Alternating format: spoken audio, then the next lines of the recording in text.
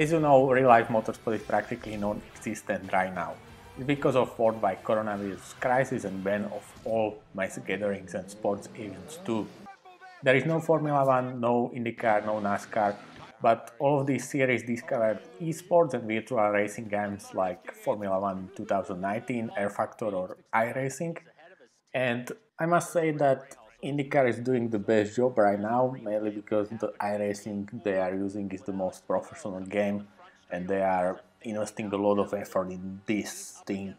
They have real life graphics, real life commentators like Paul Tracy and Thompson Bell, and even US national anthem before the race and all the parades before the race. They were doing Indy 500 this weekend and it was awesome.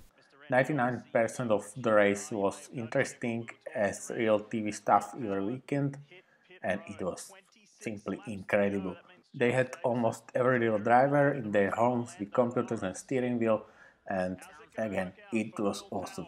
They even had Lando Norris as a guest from Formula 1 and Lando won last race on the road course in the GP and he was going to win in virtual Indy 500 too because he's basically got in virtual racing and PC games. But in the last lap of this incredible thing, fully comparable with any Indianapolis from real life, Simon Pagenaud and Santino Ferrucci decided to act like complete losers, complete idiots, and 14-year-old kids behind the PlayStation playing Fortnite. Simply, Pagenaud decided to wait for the leaders, and when they are lapping him, he tried to hold Lando because he doesn't want to any youngster for Formula 1 to win his Indy 500.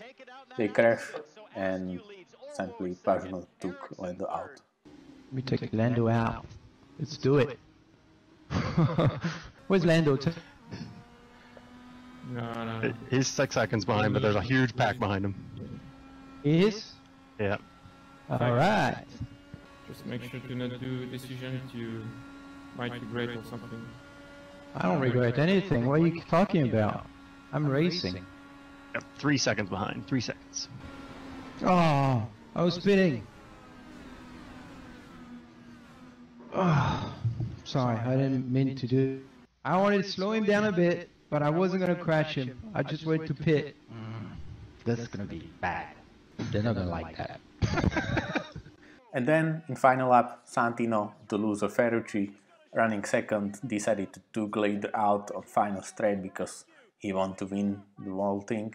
It ruined the awesome race, and it is shame because from what was the great advertisement on IndyCar and virtual racing and sim racing and whatever, became just another online lobby breakfast with professional names and professional drivers. And it is shame because Pagenaud and Ferrucci are grown men, and if they took anybody out like this in real life, they would be banned for life from racing, and they probably would be arrested for this. And Pagenaud also is former Indy 500 winner, so he's an icon in Indy. But no, Pagenaud is also a complete loser, losing many fans.